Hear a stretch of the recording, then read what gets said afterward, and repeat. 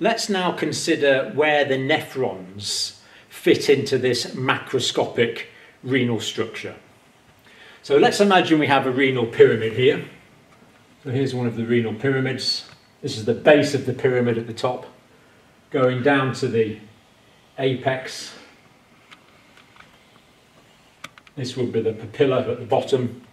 So this is an enlarged version of one of the medullary pyramids. Now what we find in the kidney is there's basically two sorts of nephrons. And the first type are called cortical nephrons. Now if that's the outside cortex of the kidney there, the outside part, then the cortical nephrons have their renal corpuscles near the cortex. So here we see a renal corpuscle. Here we have the capsule, Bowman's capsule. Then there'll be a first convoluted tubule where the kidney nephron loops around on itself to make it longer. So the renal corpuscle consists of the Bowman's capsule here, but also of course we need a blood supply. So there's going to be an afferent arteriole going in to the glomerulus, and there's going to be an efferent arteriole going out. The glomerulus being the ball of capillaries within Bowman's capsule. Collectively, the glomerulus and the capsule we would call a renal corpuscle.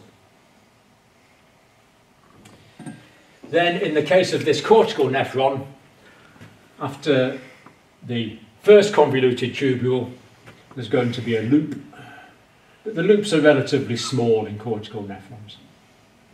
And actually about 80 to 85% of nephrons are these cortical type of nephrons. The ascending loop of Henle then passes very close to the afferent arteriole. Then there's another convoluted tubule where it twists around on itself, and then that drains into one of the collecting ducts. And indeed many nephrons are going to drain into a collecting duct. So that's the structure of a cortical nephron. Two parts, the renal corpuscle and the renal tubule. Blood enters the afferent arteriole, is filtered in the glomerulus. The glomerular filtrate goes through to Bowman's capsule. The filtrate goes round the first convoluted tubule, round this short loop, and these loops are often called the loops of Henle. The ascending loop then passes very close to the afferent arteriole. Then there's a second convoluted tubule, and then we have the collecting duct. So most nephrons are of that type, and they're described as cortical nephrons. Now the next sort of nephron are called Juxtamedullary nephrons. Juxtamedullary. And juxta means close. So juxtamedullary nephrons have their renal corpuscles close to the medulla. So let's now draw a juxtamedullary nephron. So the renal corpuscle in this case is going to be close to the medulla. And there's going to be a first convoluted tubule, and then this is going to enter down this loop, this nephron, which is going to become the loop of Henle. The tubule is going to pass down into the cortex, and as it does so it becomes thinner, but these dip right down deep into the lower parts of the medullary pyramid. Then this thin tube is going to go back up, great big long loop, and it will become thicker again as it goes up. It's got a bit of a kink, that shouldn't really be there. Now, obviously, at the start of this nephron, there's going to be the afferent arteriole taking blood into the glomerulus.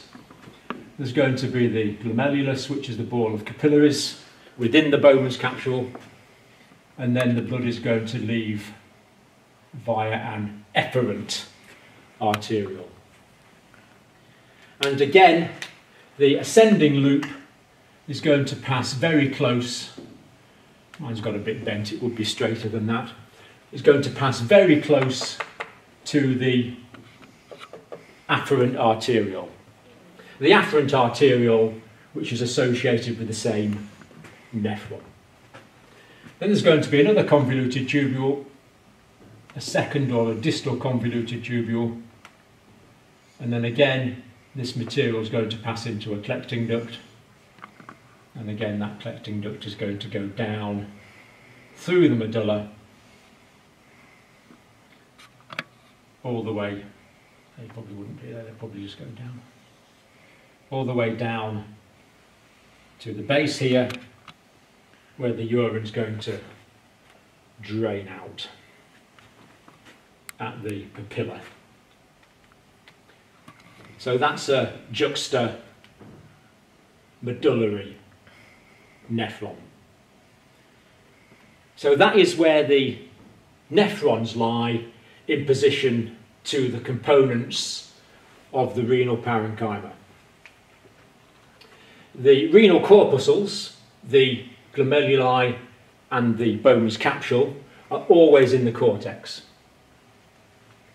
In the case of the cortical nephron, the loop only dips a little way down into the medulla. In the case of the juxtamedullary nephron, the corpuscle again is in the cortex, but now lower down next to the medulla, and then we have this long loop of Henle.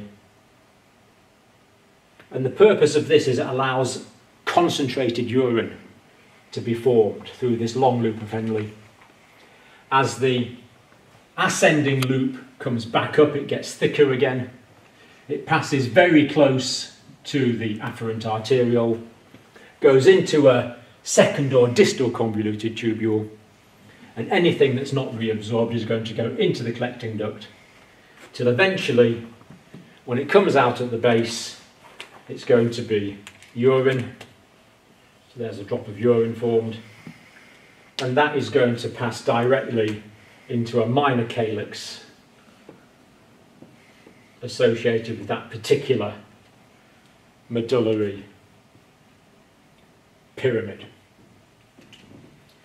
As we've seen on the previous diagram, once the urine is formed here, it's going to go into a minor calyx, into the major calyces, into the pelvis, and on down into the ureter, onto the urinary bladder. So that's the overall structure of the kidney in terms of the cortex and the medulla, and it shows why it's like this, because the renal corpuscles are in the cortex, the loops go down into the medulla, and the collecting systems pass down through the individual medullary pyramids to the nipples or papilla at the bottom there, in order to drain into a minor calyx to be drained away to the bladder. So next we need to look at the structure of the nephron in more detail.